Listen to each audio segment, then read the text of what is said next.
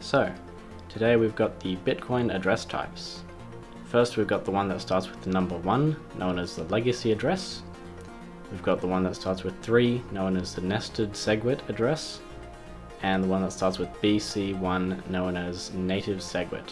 Now the first and oldest address, known as the legacy address, starts with 1, can sometimes be known as the P2P-KH, or pay to public key hash, and is the first address standard proposed by Satoshi, and looks a little something like this. Starts with a 1, then a whole lot of characters after that, and if you recognize this address, you're a massive nerd, because this is Satoshi's address in the first ever mined block ever created in block 0.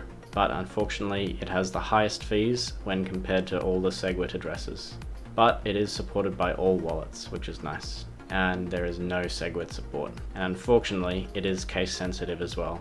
Now, what is SegWit? First, it's opt-in, so you don't have to use it. If you want, you could choose to just use legacy addresses for some reason. Next, the reason why it's cheaper is because the signatures are separated. Normally in legacy address transactions, your signature and all the other data is in one whole transaction, but with SegWit addresses, you've got most of the data, but then the signature is separated. And it's great because it saves space on the Bitcoin blockchain, so you can fit more transactions into one block, and you've got lower fees with the 3 address, and even lower fees with the BC1 address.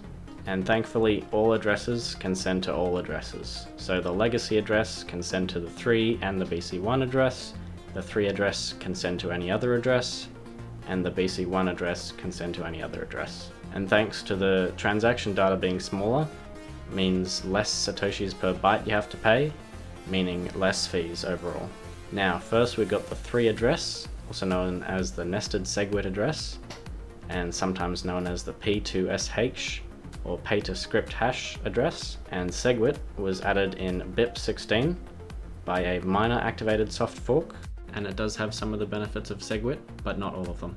And unfortunately the 3 address is still case sensitive and looks a little something like this, but thankfully you can save up to 40% in fees when compared to the legacy 1 address, and you can save up to 40% in fees when compared to the 1 address. Finally, we've got the BC1 or native SegWit address.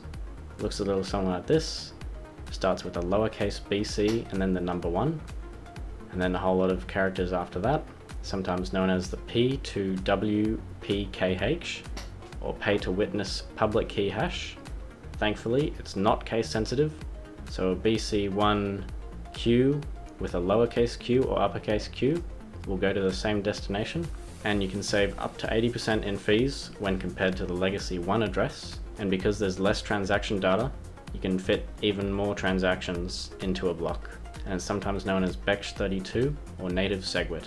In closing, the best address to use would be the BC1 or full SegWit address, as you can save up to 80% in fees, but the only downside is you have to find a wallet and an exchange that does support the BEX32 or BC1 address.